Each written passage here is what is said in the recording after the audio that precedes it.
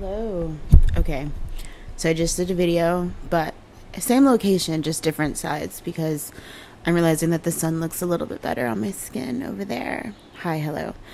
Okay, if you're new here, my name is Aphrodite and this is Aphroditeshouse. And today we're going to be talking about why some of us don't need friends. I get it, it's a harsh topic. Just hearing the name kind of sounds a little fucked up, but hear me out. We're going to get through this conversation together. Just breathe. I get it. So, a little disclaimer. This video is not for those who need an excuse to be in hermit mode. Okay? Don't take my video and run with it and be like, well, another spiritualist understands that, like, I just need to be by myself. We're not doing that. This is not that. I'm going to start off by saying I made a TikTok the other day. I'm just adjusting myself. I made a TikTok the other day, kind of sort of explaining myself a little. I don't think a lot of people got it, though, when I said I don't have friends. And I don't. I have... The way that the people in my life work is I have my partner, who I love very much, who is a direct extension of me. We share a lot of energy. That's a conversation for another video. He's a direct extension of me, which makes him family. I have people who I've known for a really long time who I trust with my life. They are family, my soul family, my spiritual family, past life family. And then I have people I know. So people who I talk to but don't necessarily trust with my life, clients, things of that nature. So some of us don't need friends, right? We go through, some of us who have a much higher calling or have a lot of life lessons to learn, we go through this period where we have a lot of friends, a lot of people who we consider friends, and then at some point they turn on us, they abuse our trust, they hurt us in ways that we did not believe were possible. And then we get to a point in our spiritual journey where we are asked, do you truly need people who you identify with as friends? You have people who you either trust with your life or you don't. You have people who your soul connects to or you don't. People who I would classify as people who I know are people who I'm okay exchanging energy with, but after a while, I just need to be by myself. People who I consider myself to be family with, the constant energy exchange lifts me up. So even if I get to a point where I need space, it's not because I'm drained or tired or because their energy leaks off of mine or, just any of that. It's because my brain's done a lot today, your brain's done a lot today. We've had a lot of beautiful energy exchange, and it's probably best to just let our bodies relax for a little bit. Let our physical bodies relax so our energetic bodies can recharge for the next amazing thing that we've got going on here. Friends, when you are on the path of deep spiritual knowledge, esoteric knowledge, deep growth, being an actual practitioner, practicing, learning, teaching, requires us to go through these hills, these extreme tests, these high highs and these low lows for the sake of understanding how life itself works, how we are kind of being pumped through the system, how the game is played, if you will. We are in a never-ending game of chess in the first couple of stages here, where we have to learn to start calculating people's moves and learn how to respond accordingly.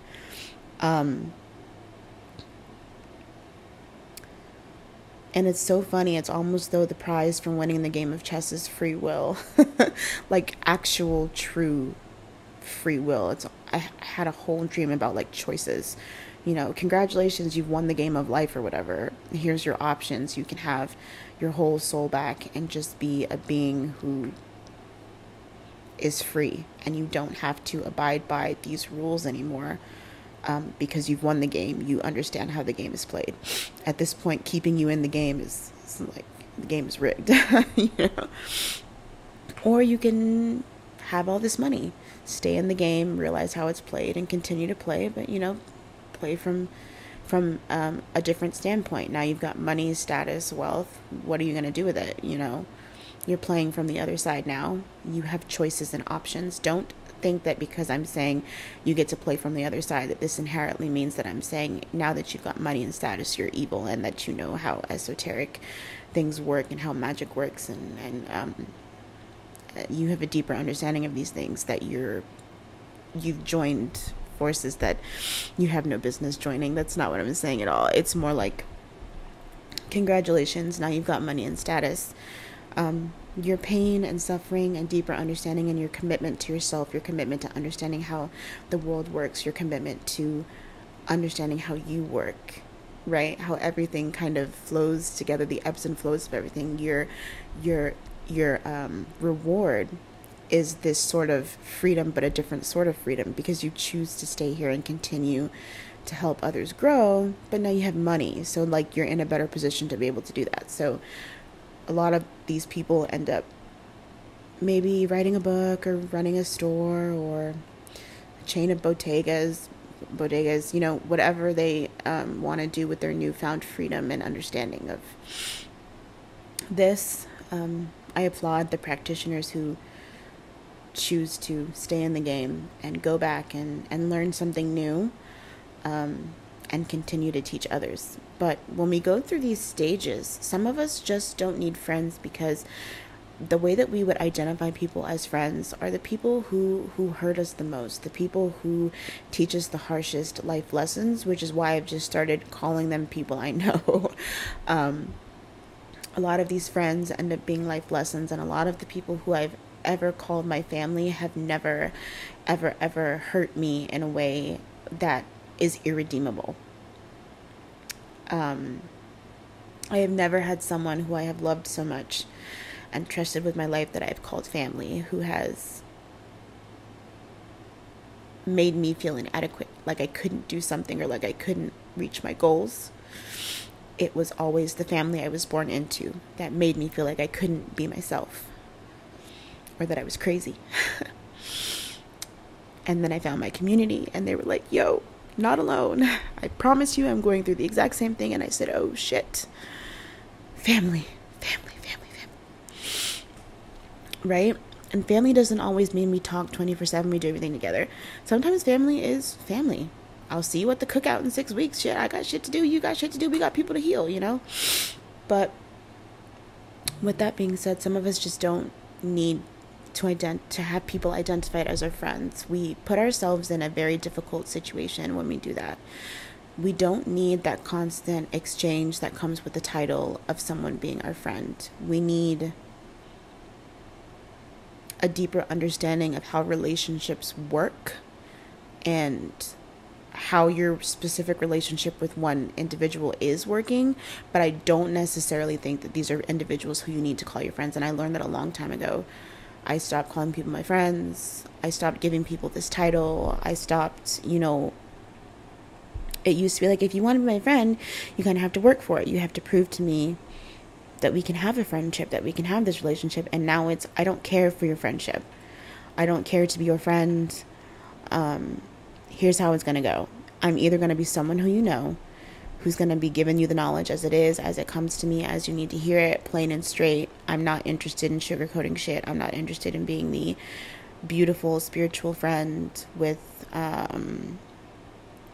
the 6 million crystals and the rituals in the woods and the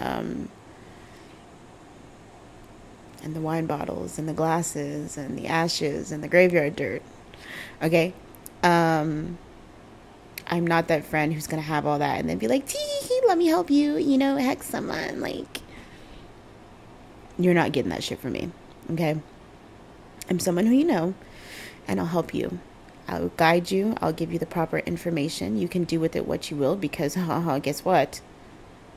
I will not be responsible for the foolishness you choose to unleash in this plane of existence. All right, I have my mission, and it is not to take responsibility for you.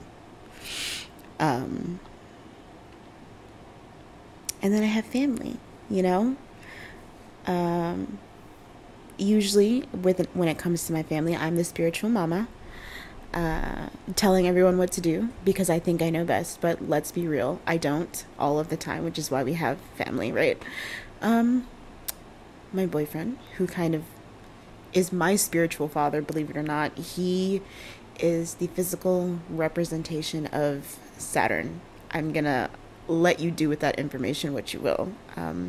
Physical representation of Saturn, which is quite literally needed, as I'm a Pisces and I'm ruled by both Jupiter and Neptune. So heads in the clouds, but constantly wanting that expansion and growth, but not knowing how to get it because no really good time management skills or figuring things out or laying things down to paper. It's more like, I want it, I've seen it, I'm manifesting it, I'm gonna get it. And then it's like, okay, but where's your tangible? You need something right here. Put it on paper, pen to paper, write the numbers down. It's got to be tangible. You have to read it. You have to see it, you know, more than just in here. Love that man. Love that man. Physical representation of Saturn. Big daddy time. So mom and pop, and then friends who I consider to be like my little children's, but also they teach me all the time. So basically children, right? I have an actual son who is an actual son. He is ruled by the sign of Leo. And let me tell you, he teaches me more about life every single day. So I'm learning that the small, intimate circle of people who you know truly does end up being your soul family, your soul tribe. And they change your life the most, whether they are consistently in it every day, they show up every 6 months, they show up once every 3 years. It doesn't matter. When you get together, it's a life lesson. It's a good time. The energy exchange is high versus the people who you know, who you're kind of like, I can spend 45 minutes with you before I need to just get the fuck away from you. Like, this is beautiful, but I'm done. Bye. Those are the people who you just need to keep over there. You don't need to call them your friends. These aren't Pokemon. You don't need to collect them all as you go. You're not special for knowing this person and that person and having a friend who's a fashion icon and having a friend who does this and this and this. That's someone you know, okay? It's someone you know. I mean, rip me to shreds, come at me if you want to. Facts are facts. It's just someone you know. And a lot of people feel special by naming people they know. I don't give a fuck to do that. I just don't. And a lot of us need to be in that situation where we just don't give a fuck. Life becomes so much easier when we accept the fact that we have big tasks to do, and it requires us to have a small, intimate group of people by our side. You could be the most popular tarot reader on YouTube. You could be the most successful bodega owner where you live. And Source will always tell you, it's these 5, or it's these 10, or it's this 15. And you may all be spread out over the globe somewhere at one point, all on your different journeys, gaining knowledge so that you can come back together and teach each other. But it's always going to be these 10. It's always going to be these 5. It's always going to be these 15 that are going to rock with you until you're in the grave. I'm not saying cradle to the grave because sometimes it's not cradle to the grave. Sometimes it's midlife to the grave, you know, but it's to the grave. Rock with you till the wheels fall off. I don't give a fuck what you're going through. I'm here for you. The energy exchange is good. Even when the mood is sad, the exchange is so good. The energy is so high that it's just healing to be in each other's presence. That is not a friend. That is family. That is your soul's family. That is where you are the most comfortable and all of your swords are laid down and your soul can breathe. That is family. So just think about that. Stop addressing your family as friends and stop addressing people who you know as friends, right? They're just people you know. All right, that's what I've got for you today. Thanks for watching my video. I either struck a nerve and hurt your feelings or what I said. I hope you enjoyed this video and I will see you in the next one. Bye.